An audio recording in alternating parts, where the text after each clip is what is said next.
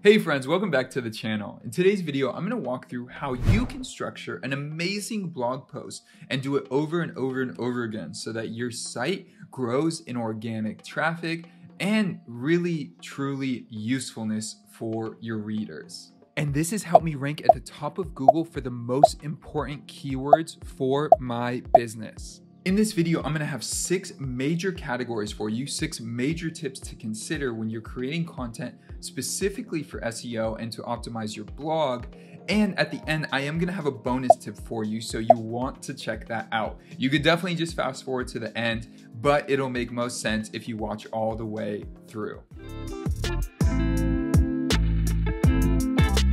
Cool, so let's get into it. I'm going to show you examples, live examples from our website of blog posts that perform really well on Google and how they're structured, all right? So you're gonna get a full scope of how this works. All right, so the first article we're gonna look at, currently we're ranked number 4 on the Google homepage for Become a Squarespace Designer. A lot of people search this. And the article that we have, this is it. What you wanna focus on is with content, number 1 is gonna be, you just want one H1, and that's typically the title. You don't want to use H1 anywhere else in the article. So these here are either, I think they're H3s, but they're either H2s or H3. The reason is it shows a clear hierarchy to Google, what's the most important content versus what are subheadings, things like that. So first of all, only use one H1. Next, you want to use a proper use of H2, 3, and 4. So let me go into the editor here. And let's take a look. This here is an H3. And so we use H3s consistently through any of the sections that are major sections. So here again is an H3. This isn't a paragraph 1. So it's a smaller point within this point. So as you would do with any essay in school, you want to make sure the formatting and the structure is done correctly. Pro tip, you want to answer questions with H2 or H3s. That shows a high level of value. So if you go back to this result here, how much can you make as a Squarespace designer? That would be the title for one of the sections here. So instead of this, like assign a value, I would have that as a question here if I was trying to answer that question specifically. Have it set up as an H2 or an H3. Next, one thing you'll notice in this blog post, the longest paragraph here is 4 lines. So you want to keep it just about that. This one could even be cut a little bit more. So you could go in here and this can be something like this. Smaller sentences or smaller paragraphs is easier to read.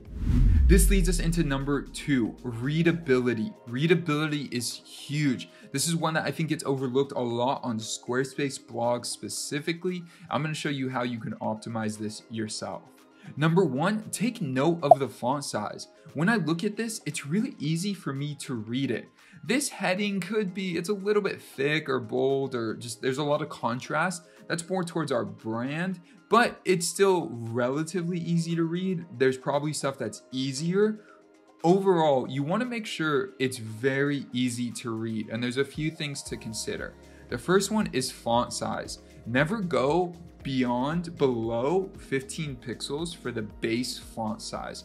Let me show you what I mean. So if I go to the style editor here, I go to fonts, make sure the base size is at least 15 pixels. If you go too small, it could look cool, but it's difficult to read. And this is something I see a lot of newer sites or people who don't have a lot of experience with website design do. Make sure it's really easy to read. At the same time, check it on mobile and make sure it's easy to read. Now, I'm going to get out of this editor and I'm going to take a look at one other thing here that's important.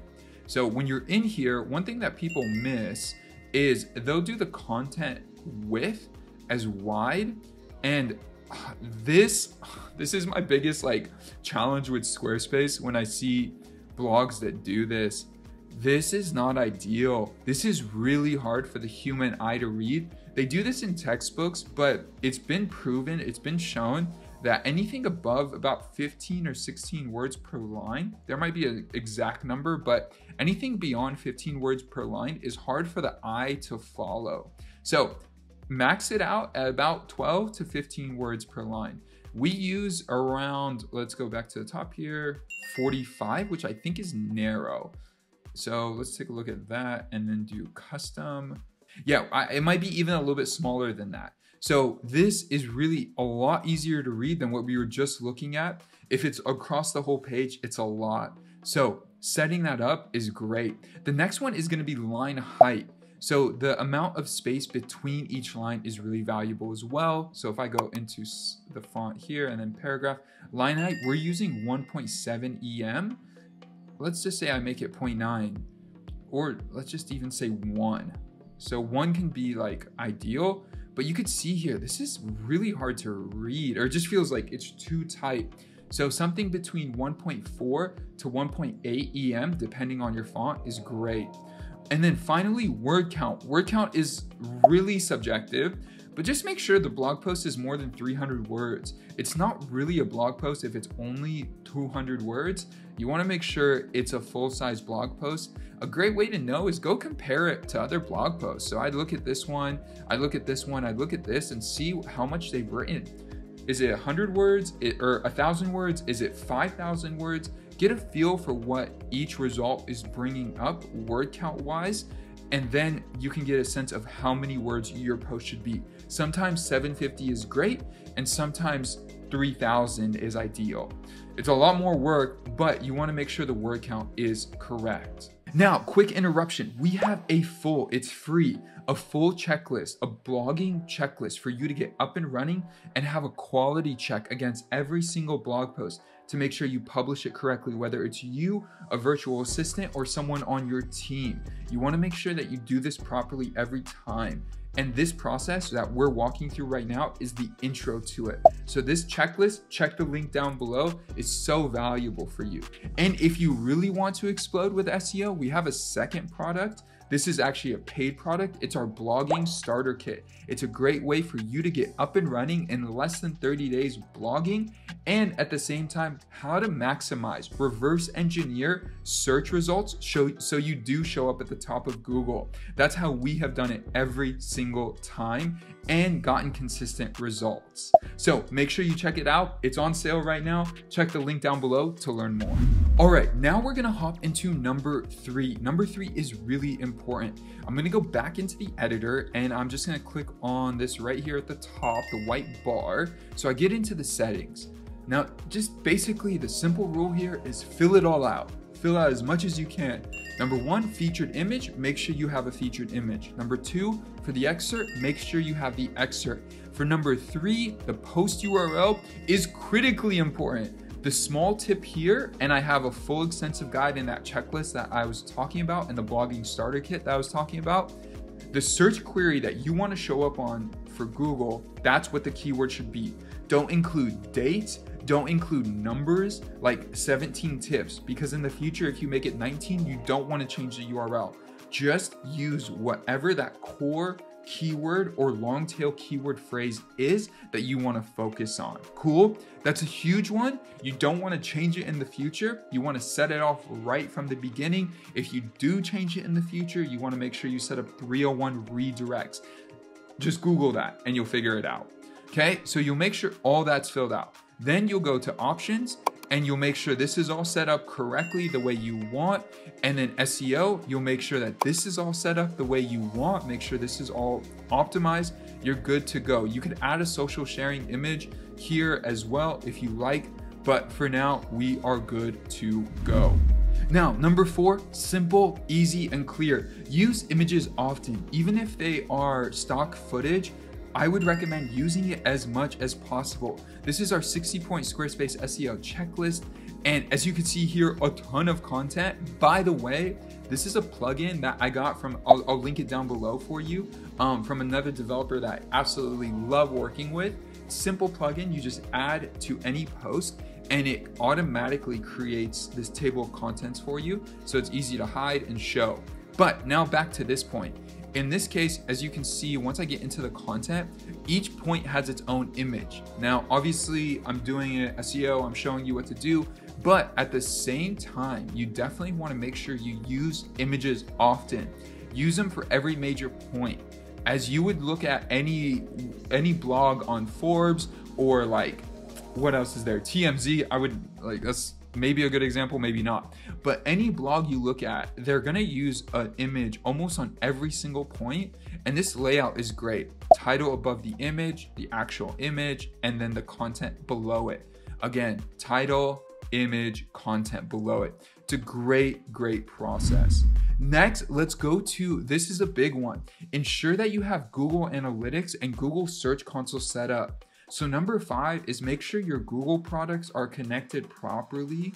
And there's a lot of ways to talk about this, but I'm just gonna say this. Make sure Google Analytics is set up and that Google Search Console is constantly crawling your website, that it's set up, that you submit your sitemap once a month. Is that necessary? Not really, but I still do it just to do it be over the top. So make sure that you are optimizing your content as much as possible with those 2 tools. And again, there are a ton of resources that are online. Just Google it, check out my channel. I'll show you how to set up Google Analytics in a video. I'll show you how to set up Google Search Console. We also have other products, but there's just way too much to talk about in this one video. So just check the links down below, check out our website, you'll learn a ton. Finally, this is the last one, and I kind of mentioned this already, but I am gonna go back to it. Ensure the URL slug is the exact keyword phrase that you wanna show up for in its essence. So back to this example of become a Squarespace designer. If somebody wrote how to become a Squarespace designer, I don't need the words how to in my search, but becoming a Squarespace designer is the focus keyword I want. So if someone types in Squarespace designer, let's say for example, that's all they type in, they could be looking for a few things. They could be looking to hire someone, they could be looking to compare pricing, who knows. But if it says how to become a Squarespace designer, that is a whole different type of search versus just Squarespace designer. And then how to become a Squarespace designer, that is an emphasis on the same thing of becoming a Squarespace designer. So let's see, how to become a Squarespace developer, that's a close variant, pretty much the same thing. So you'll see here, again, we show up 4th. It's almost the same exact results for the difference between developer and designer. So I would definitely do keyword research in Google Keyword Planner or maybe some other keyword tools if you don't have access to Keyword Planner. But that's what you want the URL slug to be. It's so important. Finally, make sure you check out that blogging checklist. It's a great resource. It's built in Notion. So if you use Notion, literally you could just duplicate it 1,000,000 times for any blog post that you write.